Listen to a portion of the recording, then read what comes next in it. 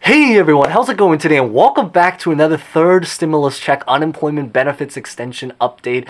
And welcome back, or welcome if you guys are brand new here, consider subscribing to join in. So the great news is that as we are now officially closing in to the very end of this week, and as crazy it is, we're about to finish the second month of this year.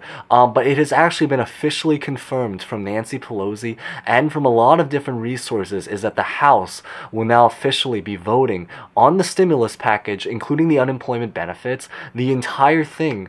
They are now planning to officially vote on it tomorrow. And if not tomorrow, I actually believe that they are planning to possibly maybe even push it into the weekend and maybe do it Saturday. But I think the general idea is that they're likely going to be voting either tomorrow or Saturday. And even though obviously, there's been many cases where they kind of say something and we can only confirm that they're going to do a particular something when they actually do that particular something, I think it is at least fair to say is that the closer we get to that date, the more confident we can feel that they are about to carry their word.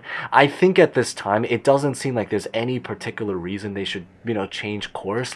So the great news is that it does look like that they are officially now going to be voting and inside of the House, not just in one committee, not just a part of the package, but the entire package tomorrow or Saturday, if anything, but ideally, basically, the idea is before the end of the week. Unless something just very drastically happens at the last, but it's not expected, so that is the really, really great news. Now, in today's update, I really just want to talk a little bit about where we currently stand with the stimulus and the unemployment talks.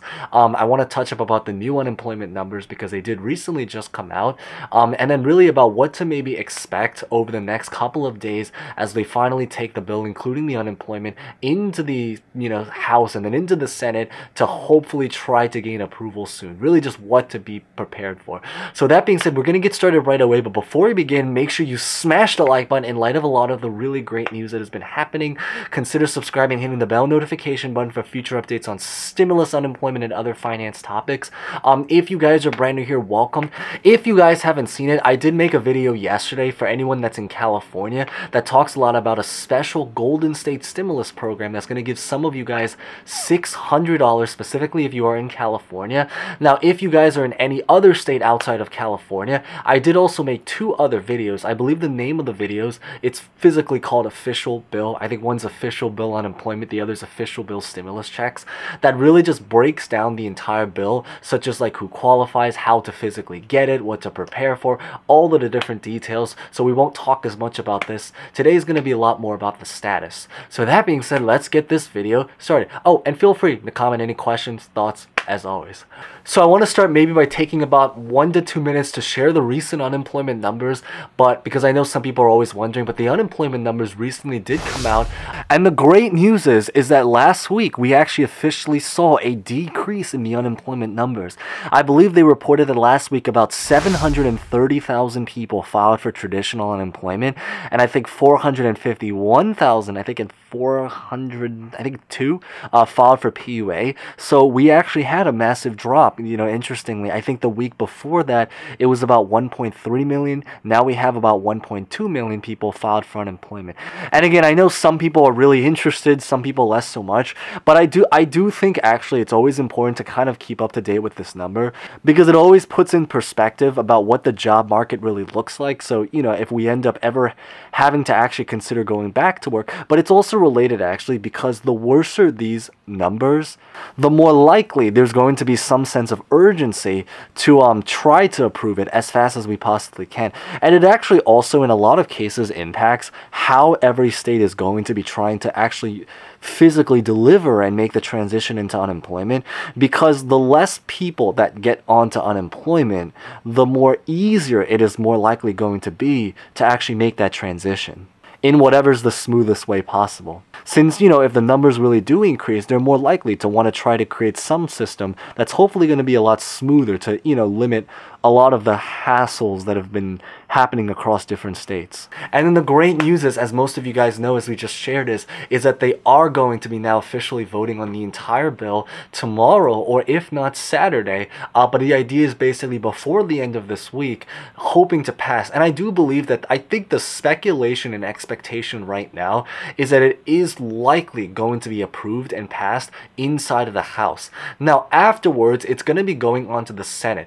Now, when when it goes to the Senate, that part, as we kind of mentioned, is going to be a lot more 50-50.